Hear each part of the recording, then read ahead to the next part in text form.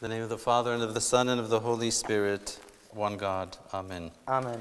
The grace and peace of the Lord Jesus Christ be with each and every one of you this evening as we gather in the Cathedral Church to celebrate these sacred mysteries for the forgiveness of our sins. It's a joy to be here after a hiatus of over a year, but maybe even more. But it's a joy, especially as we have with us a special guest who has come in from the Far East, Mr. David Tam, who is the founder of the Jinzhao Fellowship in Hong Kong and has many contacts in China itself. And this liturgy this evening, which has been celebrated in its entirety, is being recorded for the purposes of future faithful, God willing, of the Church of the East in Hong Kong and China and elsewhere. So we pray for, and I ask you to pray for that mission, that it would begin by the grace of God, and that the Lord will send out servants and hirelings for his harvest. Today is the third Sunday of the season of Annunciation, and the Holy Gospel which we have heard is from the preaching of St. Luke, the first chapter, verses 57 to 80. And today, according to the liturgical calendar of the Church, we celebrate the birth of St. John the Baptist, who is known as the herald who introduced the coming of the Messiah, the Son of God. The importance of John the Baptist, who is called the forerunner, meaning he is the one who declares ahead of time the coming of the King, of the promised Messiah, is that it was his divinely given ministry to prepare the way before the chosen one of the Lord, who we know as the Messiah, who would save his people from their sins and who would save us from our sins. About 400 years before the birth of John, the prophet Malachi, who, as you will see, is the last prophet of the Old Testament. The last book is that of Malachi, which has only 4 chapters, prophesied concerning the birth and the coming of this forerunner, this herald who would announce the coming of a great king. And Malachi says this in chapter 3, "Behold, I send my messenger, and he will come and prepare the way before me. And the Lord whom you seek will suddenly come to his temple." That messenger was St. John the Baptist. God had a plan for humanity, and the plan was to save mankind from the darkness of Satan, of sin, and death. However, according to God's great economy, his dabranuta, his dispensation, the Lord makes use of both ordinary and extraordinary means to bring about his divine economy of salvation. He makes use of his own divine might and his wisdom on the one hand, and yet he also makes use of the feebleness and the weakness of man on the other. From the one perspective, God initiates salvation. Salvation is an act that comes primarily and initially from God. But it doesn't end there, because God also requires our cooperation with his goodness and his call to salvation. And in requiring our cooperation, God still gives respect to our freedom, to the freedom of our will, which he himself has given us. Therefore, salvation requires what is known as a synergy, which means a cooperation of the will of God and the will of man. God will not save us against our will, but he will save us despite our sinfulness. The birth of St. John, who is known as the Baptist, is an extraordinary event which God uses as part of his plan of salvation. It is an initiative of God, first and foremost, and yet he also makes use of the weakness of man, as we see demonstrated in his parents, Zechariah the priest and Elizabeth, who are both old and barren people.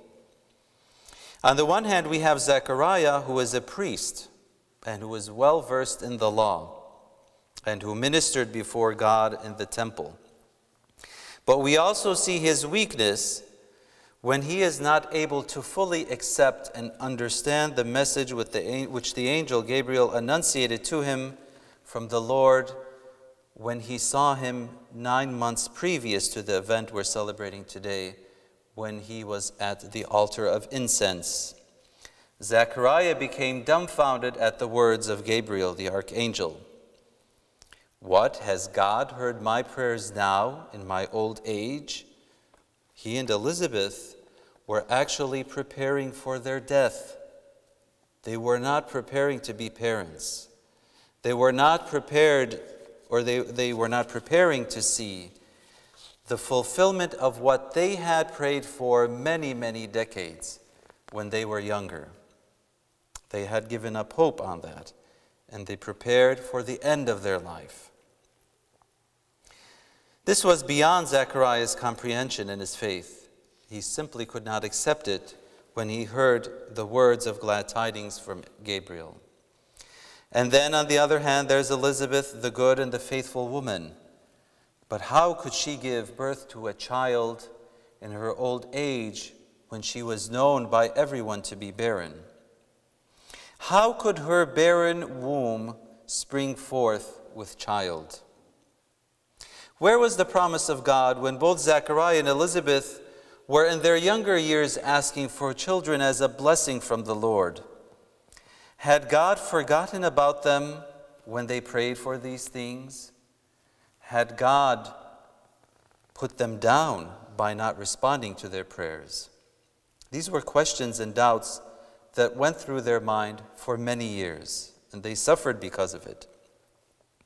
But what they really could not grasp was the fact that God had deemed them to use their weakness and unworthiness and their barrenness and their old age to be part of God's marvelous plan in bringing about the Messiah, the promised Savior. They did not know at that time what important role their child John was foreordained to play in God's incomprehensible theodrama, if we may call it so, which he planned for humanity. They did not recognize and could not grasp that their child, who was a gift from God, and that's what the name John means, the mercy of God, he gave them a gift by being merciful to them, would be the messenger before the coming of Christ the Savior. And this was brought about through a miraculous birth of this child. For a few moments, I want to quote a beautiful exposition from Saint Ephraim, Mar Ephraim the Great, one of the great theologians of the Church of the East, who contrasts and compares the child who was from Elizabeth and the child who was from Mary. And he says this: the elderly and the barren Elizabeth gave birth to the last of the prophets, and Mary, a young girl, to the Lord of the angels. The daughter of Aaron, meaning Elizabeth, gave birth to the voice in the desert, but the daughter of David to the strong Lord of the earth. The barren one gave birth to him who remits sins, because John was of the priestly order. But the virgin gave birth to him who takes away sin. Elizabeth gave birth to him who reconciled people through repentance. But Mary gave birth to him who purified the lands of uncleanliness. The elderly one lit a lamp in the house of Jacob, his father, for this lamp itself was John, while the younger one, meaning Mary, lit the sun of justice, prophesied in Malachi, for all the nations. The angel announced to Zechariah so that the slain one would proclaim the envied one. He who was to baptize with water would proclaim him who would baptize with fire and the Holy Spirit. What a beautiful comparison between the barren woman and the virgin young girl Mary. When the time for John's birth had come, he was circumcised on the 8th day of his birth in accordance with the Jewish law. And as the friends and the families and the neighbors, as is the custom when a child is born, were gathered, they all had expected him to be called either Zechariah, after his father, or of a man who was close to their kindred. But Elizabeth, the barren old-aged woman, said, "It shall not be so. He will be called John."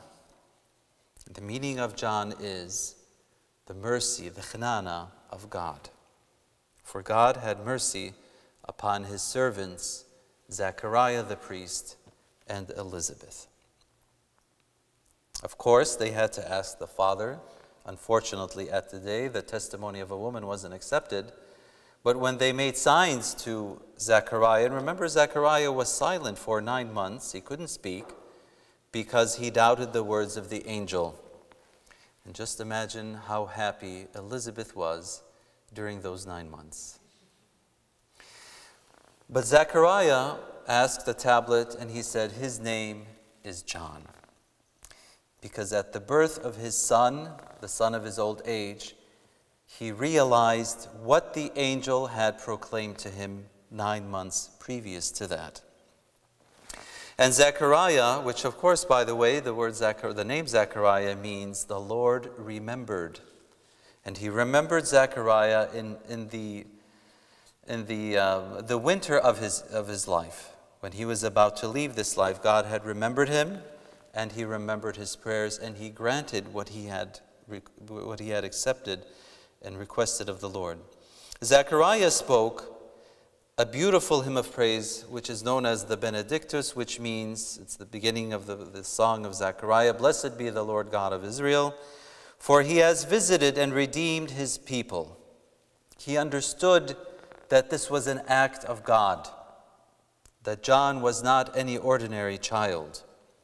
And we see a similar hymn of praise, that of Mary, which is known as the Magnificat, which is found in Luke chapter 1, which is Mary's hymn of praise to God for the greatness which he showed to her and to her lowly estate when he made her worthy to be the mother of the Son of God incarnate.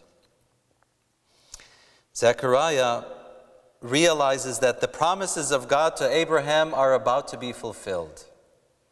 God had not forgotten. He had not forgotten Zechariah. He had not forgotten Elizabeth. He had not forgotten his promises, which were much older, going back to the time of Abraham, the friend and the believer, the friend of God who believed in God, and with whom God made a covenant, saying, by your seed, in your seed, as a singular, meaning one, all the nations of the earth shall be blessed, referring to Christ. After praising God for his goodness and for remembering his promises, then Zechariah does something strange.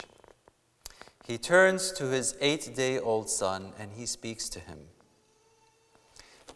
Now, mind you, when we see a small child of a few days old, usually we make faces and smile and do the goo-goos and the gagas. But Zechariah didn't do that.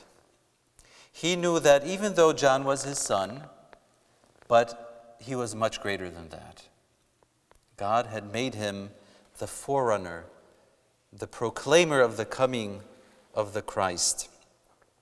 He turns to this 8-day-old child and he says these words of prophecy under inspiration from the Holy Spirit. After giving thanks and praise to God for remembering his mercies and his oaths and promises, and he says, and you, child, will be called a prophet of the Most High. Zechariah couldn't have said that if it was not revealed to him by the Holy Spirit. For you will go before the face of the Lord to prepare his ways and to give knowledge of salvation to his people by the remission of their sins. At that point, Zechariah fully realizes why the angel came to him and why he bound his tongue for 9 months and why the child was born in his deep old age. He had not given up.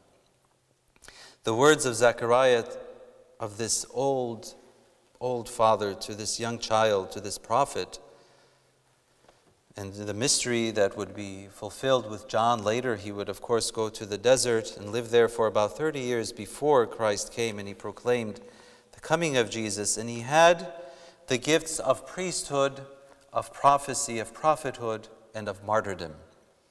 He was a priest after the order of his father Zechariah, because the priesthood went from father to son.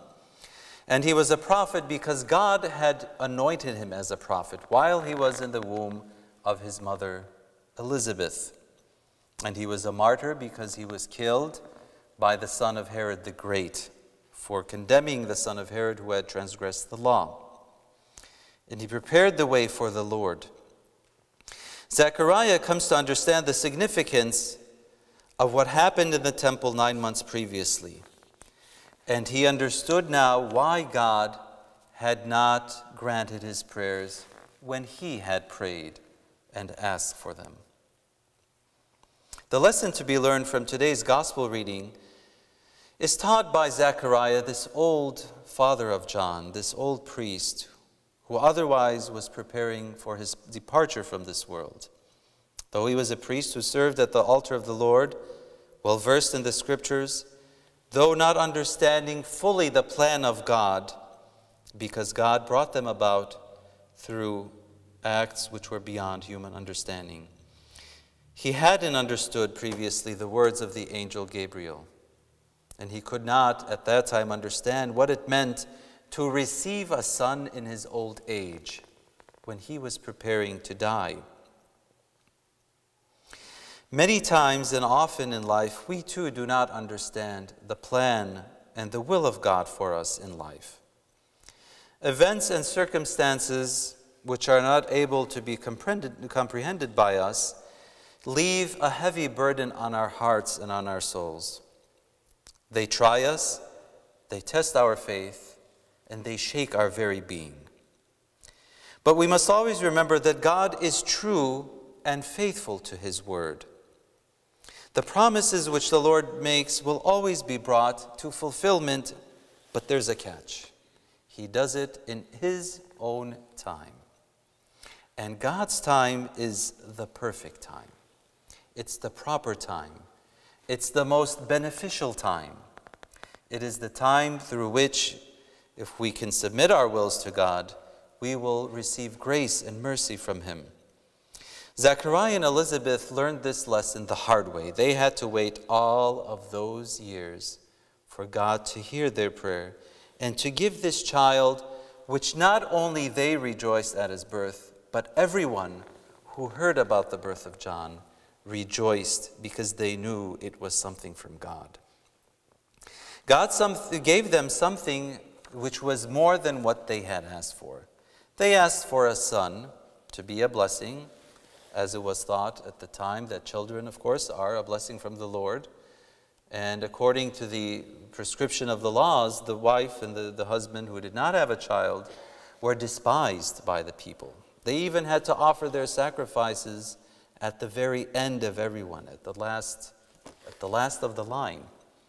Zechariah probably even served the priesthood after all of the priests who had children. But God's hand was at work in this great mystery. During this holy season of Annunciation, of Subara, as we prepare to receive the mystery of the incarnation of the Son of God in the flesh, we see the will of God unfolding through a series of miraculous and marvelous events untold before. In commemorating the birth of he who was announced on the first Sunday of this season, we see the unfolding and the bringing to fulfillment of God's many promises. The promise was that a child would be born who is the Savior of the world. That is the ultimate promise of God to man. However, this divine mystery is brought about and realized by means of both a divine and human agency. God works with humanity. He helps us to cooperate with his will. He does not work against it. At the birth of Christ, we have God and man meeting at the same point. Divinity and humanity meet face to face. What we've learned today in the gospel, Zechariah, the old priest, teaches us, as one who was versed in the law, who served God, who could not understand what God tried to tell him through the agency of the angel, but he saw it and understood it and accepted it and received grace because of it, when he learned to submit to the will of God and to be patient when praying and beseeching God's mercy. Often we don't understand what God has in store for us and what He's planned for us and what in His infinite wisdom He would have us do. Events and circumstances are too great for us to understand. But the Lord is true and faithful. If we can understand that and accept it through faith, we, like Zechariah and Elizabeth, will receive great joy and fulfillment in the Spirit. The birth of John the Baptist, who is the last of the Old Testament prophets, and indeed he stands in between both the New and the Old Testament, teaches us this hard lesson. We have only to submit ourselves to God's will and to His love, no matter the circumstances we experience in life and encounter. I want to sum up with a quote from the book of Ecclesiastes from the 3rd chapter, which mentions and emphasizes the steadfast faithfulness of God. He has made everything beautiful in its own time. He has also set eternity in the hearts of men, yet they cannot fathom what God has done from the beginning to the end. I know that everything God does will endure forever. Nothing can be added to it, and nothing can be taken away from it. God does it so that men will revere Him. So that men will revere Him. Amen.